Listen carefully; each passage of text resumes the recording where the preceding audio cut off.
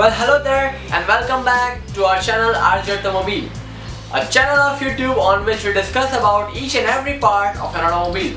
So in order to that, today we have a very interesting topic, CRDi. So what is a CRDi? You might have seen on the back of some cars like Hyundai, there was written CRDi. So what is a CRDi?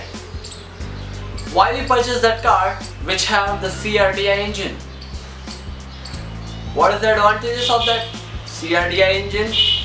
So in order to learn about the system, please sit back, relax and watch our video till the very last second. So guys, our today's topic is CRDi.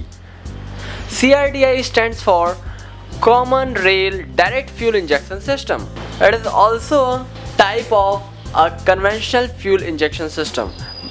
The only additional thing is the common rail. Because of this common rail, the system can work at the very high pressure around 1000 to 2000 bar. So how this system works? First of all, the fuel is sucked by this fuel pump, and at that time this fuel passes through the primary filter. This primary filter has a capacity of filtration of 5 microns. It is also called fuel water separator. Some amount of the water is present in the fuel which is separated in this primary filter.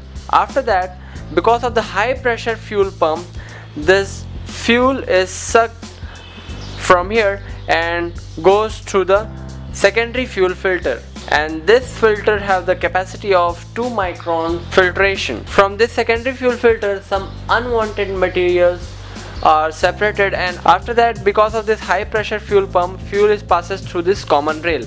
And this common rail, actually this common rail is also a kind of a reservoir on which some amount of the fuel is reserved for fuel injectors. There are the 4 fuel injectors. You can have a look here. There are 4 pipelines for the fuel injectors, first, second, third and fourth, and the 5th pipeline, which is called a fuel return line.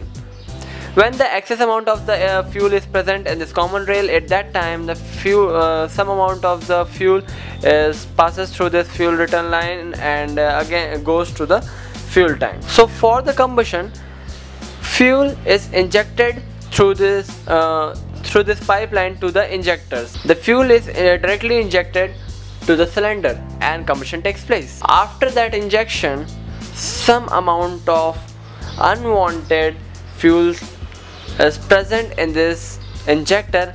That fuel comes out from this pink line, which is also a fuel return line. There is a 4 fuel return line for the each injectors. What amount of the fuel is injected in the cylinder is decided by the ECU, means engine control unit. This ECU controls the amount of the fuel injected inside the engine cylinder. So this is the process of CRDi, and this CRDi system works in a very high pressure around 1000 to 2000 bar, and because of that it has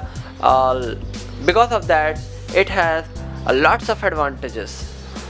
Like, because of this system, 25% more power and torque will be generated for the vehicle, and low vibration and noise is produced, higher mileage of the vehicle, lower emission, low fuel consumption, hence improved in the performance. It has a lots of advantages over a single disadvantage, which is the high cost. It takes some cost, but it is a very effective and very efficient. So thanks for watching guys our channel RJ Automobile.